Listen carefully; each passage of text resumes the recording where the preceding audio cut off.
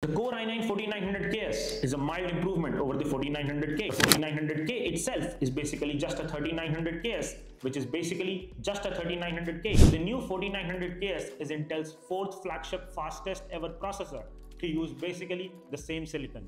The new 4900KS is just 200 MHz faster, having a maximum clock speed of 6.2 GHz. The base power rating has increased from 125 watt to 150 watt, while the maximum turbo power remains at 253 watt.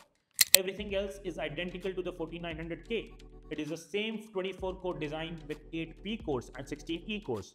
It's fundamentally the same processor, except that in ideal situations, it can clock about 3% higher, and it's likely using better bent silicon. Now, if you were expecting this new CPU with a 3% higher clock speed to cost just 3% more than the 4900K, you are badly mistaken. The price difference is roughly 30%. So that's it talking about the Intel's new bad boy.